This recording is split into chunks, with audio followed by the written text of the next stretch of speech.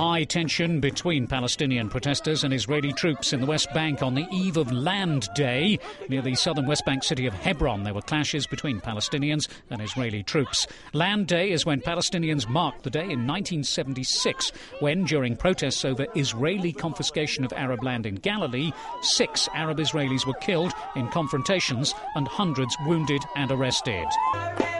The demonstrators say the initially peaceful march turned to scuffles when Israeli soldiers blocked their access to 5 villages near Hebron, which are at risk of being cut off from the rest of the West Bank if planned Israeli settlement and wall building goes ahead.